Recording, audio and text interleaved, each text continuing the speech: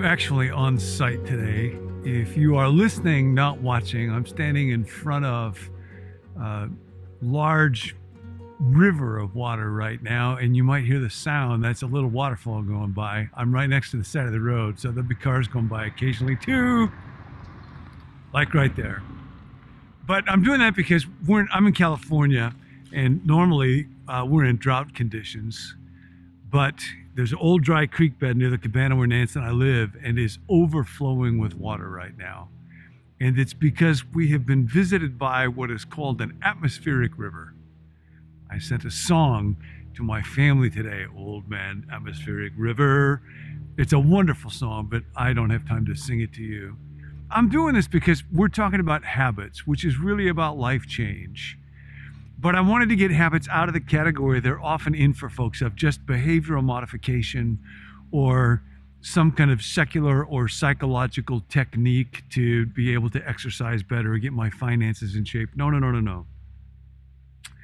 Jesus talked about how there are available to us rivers of living water that can be flowing out of our belly, that just as the God who created the earth and all of its magnificence brings water to bring things back to life, so God is present spiritually.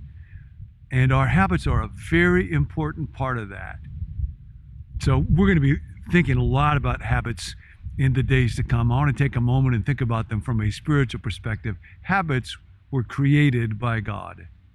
Habit is a gift of God.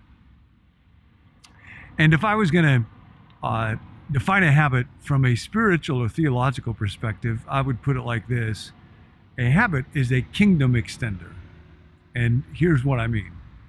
You were made by God to exercise dominion, to be able to have influence and impact for good. That goes all the way back to the beginning of Genesis. God makes us in his image and says, let them reign, let them rule, let them have power. Now, where does that start? That starts with your body. Your body is the beginning of your kingdom. That's the part of all of created matter where your will can hold sway. How does that work? Well, initially, it's very limited and very laborious. You look at a little child, and when they learn how to walk, they have to concentrate on it with their full attention. But then over time, their body learns how to walk on its own. We outsource the task of walking to our body as a habit. And we do that with driving, and we do that with talking, and we do that with dressing ourselves. So that habits are always about freedom, and they're always about power. Anytime somebody's going to lead an organization, the way that you lead is you delegate. You have more and more people who come under your sphere of influence, and you delegate to them the authority, the power, the ability to do things under your overall sway. Well, the place where that starts is our body. Habits are the way that we delegate powers to our body to enable us to think and do increasingly complex and wonderful and fruitful and good things. Thank God for habits. They're his great gift. But precisely because they're so powerful, they can be extremely destructive when they go south, when they become negative. And of course, what has happened to us is sin has gotten into our habits. Now, this is precisely what the Apostle Paul is writing about when he writes in Romans, the 7th chapter, starting at verse 22, for in my inner being, as I think about this, that part of me that's unseen, I delight in God's law and what is good, in being a person of integrity and love and so. But I see another law at work in the members of my body, waging war against the law of my mind and making me a prisoner of the law of sin at work within my members. Now, what are the members of your body? Well, that's just the parts of your body. That's your eyes and your tongue and your hands. And the problem is that in the habits that we outsource to our eyes, what do I see when I look at people? Sin has gotten into that. So I see people according to the flesh. Some are attractive and I want to be nice to them, and others look uninteresting or dull. And my tongue is ready to gossip. It's ready to self-promote. It's ready to deceive. My feet are ready to run away from trouble instead of courageously facing it. My hands are ready to type emails that are filled with self-promotion or cruelty or sarcasm. And that's exactly, the Bible understands God understands because God created them. Jesus is the master of habit. And so when we look at change, this very deeply involves coming to grips with habit. This is just fascinating. I wanted to read this for you. This is from a neuro researcher, Christiane Northrup, who writes, not only do our physical organs control receptor sites for neurochemicals of thought and emotion, our organs and immune systems can themselves manufacture these same chemicals. What this means is our entire body feels and expresses emotion. All parts of us think and feel. The mind is located throughout the body. The mind is located throughout the body. And so what needs to happen if we are going to be spiritually transformed is we need to change at the level of our habits. I'll quote one more person, Dallas Willard, in his book, The Divine Conspiracy, quite famously has a long section on what he calls a curriculum for Christ-likeness. He says, that process of transformation, that curriculum will always have two parts. One is to enthrall the mind and heart with love for God, how good God is and how much God loves me. But then the second objective, he says, is to remove our automatic responses against the kingdom of God, to free us from domination or enslavement to the old habitual patterns of thought, feeling, and action. These are the automatic patterns of response that have been grounded into the embodied self during its long life outside of the kingdom among us. They make up the sin that is in my members, which, hey guys, which as Paul so brilliantly understood, brings it about that wishing to do the good is mine, but not the doing of it. Very little of our being lies under the direction of our conscious mind.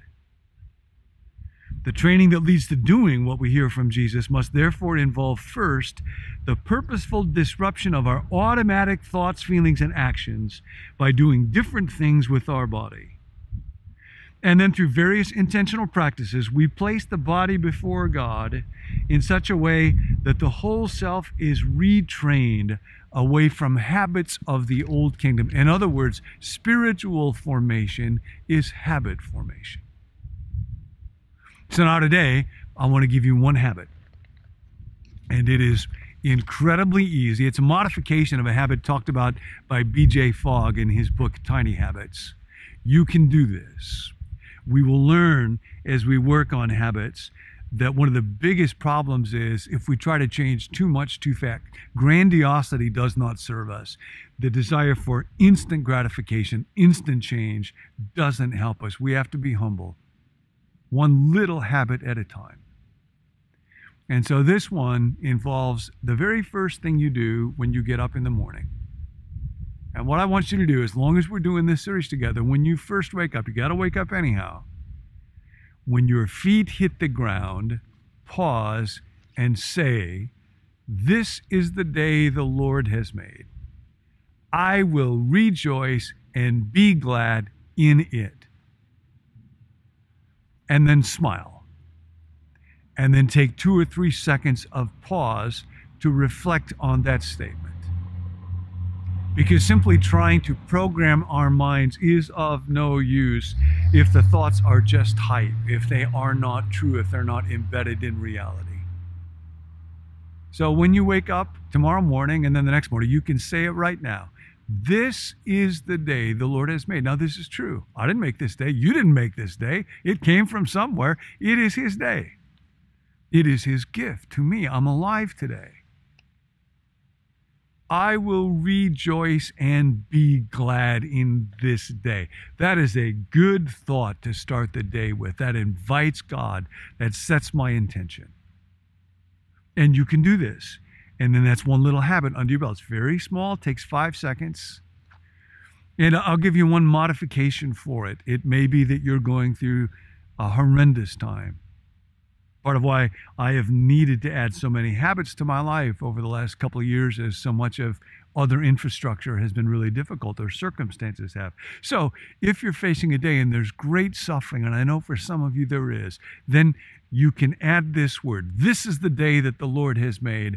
I will rejoice and be glad in it somehow. I don't know how now. I know there's going to be problems. Not sure what to do. Somehow. It's a tiny little habit, but you can do this. And then you will have that sense of, I have done it. I have taken one small step.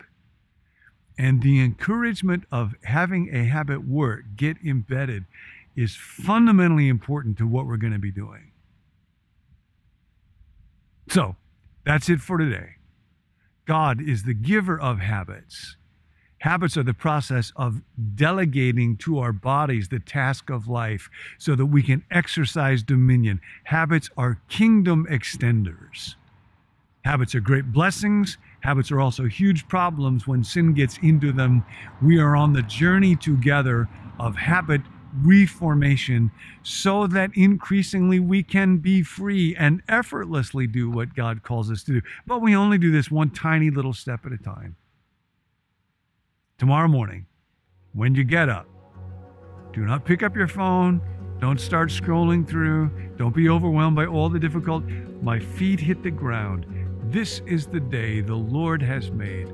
I will rejoice and be glad in it. And then smile. Spiritual growth is habit forming. Hi, I'm Tim. Thanks for joining us. You mean so much to us as a community, and we hope that this series helps you build some new habits in your life to help you grow spiritually one day at a time. And we want to hear from you throughout this series. If you have questions, you can put them in the comment box wherever you're watching, or you can email us or text us. And at the end of the series, we're going to sit down with John and talk about some of your questions. For more resources, you can visit becomenew.me. And to spread the word, you can hit subscribe, share this video with a friend, or give us a review on podcasts wherever you're listening. We'll see you next time.